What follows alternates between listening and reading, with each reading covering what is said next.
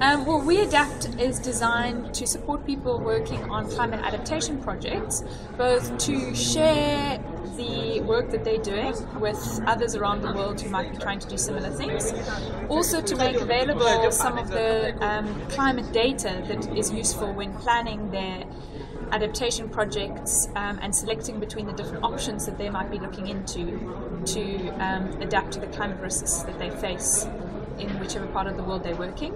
And there were 9 different partners involved in this project, so there was quite a variety of adaptation projects being planned.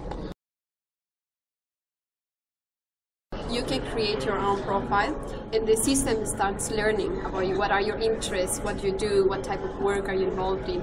And based on this, the system can then suggest you members you can connect with. Then you can make your network grow within the system.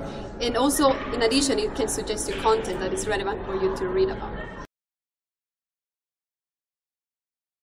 Well, through these workshops, we learned that weAdapt needed to improve the search functionality.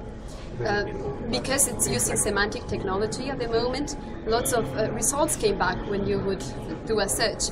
And now we have applied filters that allow people to make a search that really identifies what they are looking for.